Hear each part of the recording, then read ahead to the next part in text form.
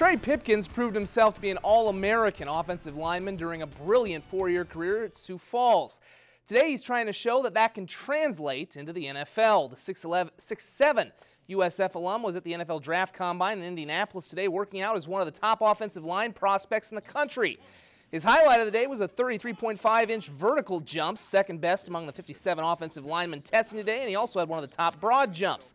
The first Cougar to ever participate in the Combine, Pipkins is most likely to be a mid to late round prospect during the draft from April 25th through the 27th. SDSU cornerback Jordan Brown works out on Monday.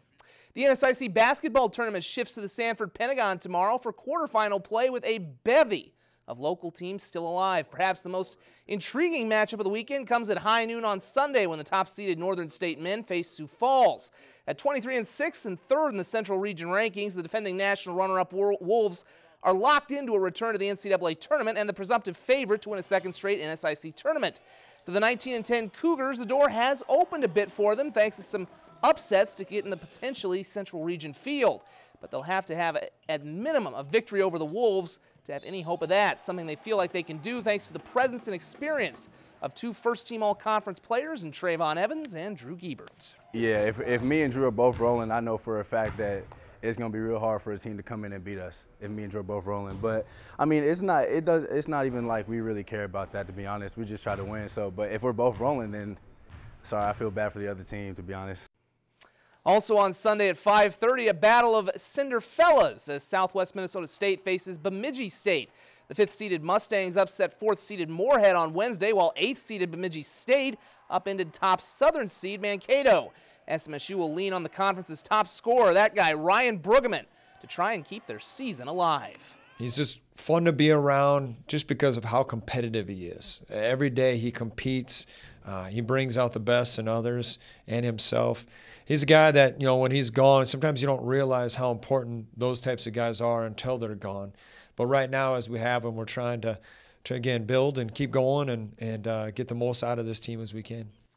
The women's side of the tournament seems to be up for grabs, and the hottest team going in are the Sioux Falls Cougars. The preseason favorite to win the NSIC struggled early in the year, losing their only senior to a season-ending injury.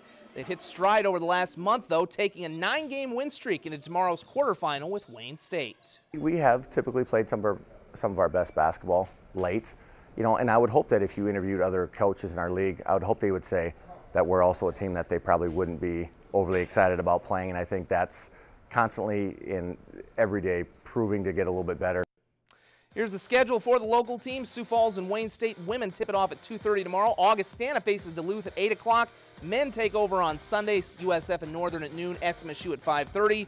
The semifinals are all on Monday and the championships on Tuesday. Tomorrow is also the final day of regular season play in the Summit League, with both the South Dakota State men and women needing a victory to secure a regular season conference championship and the top seed in next week's Summit League tournament. By virtue of Omaha's loss at Oral Roberts last night, the Jackrabbit men can clinch the title tomorrow if they beat Western Illinois at 4:15. That's the same scenario for the Jackrabbit women, who start the doubleheader with the Leathernecks at 2.